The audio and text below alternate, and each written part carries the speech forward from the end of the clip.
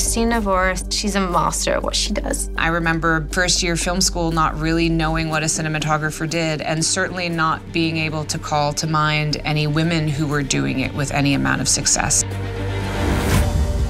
My name's Christina Alexandra Voros. I'm a director, cinematographer, and EP on Yellowstone.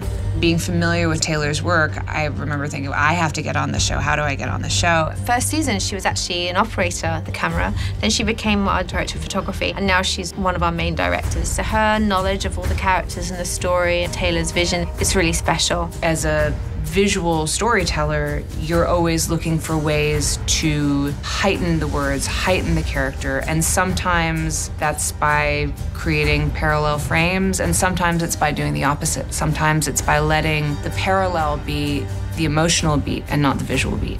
She's always wanting to get underrepresented people in the industry. She's constantly helping, and it's amazing to be able to learn all aspects of the industry. In my mind, the scene is in 5 parts. Here we go. If wardrobe, makeup, visual effects, special effects, the camera operators, if everyone was not on point, that wouldn't have been the end product. It's really inspiring to see the proliferation of strong female technicians and visual artists in this field. Just to have a female behind the camera and behind the edit, I'm proud of that.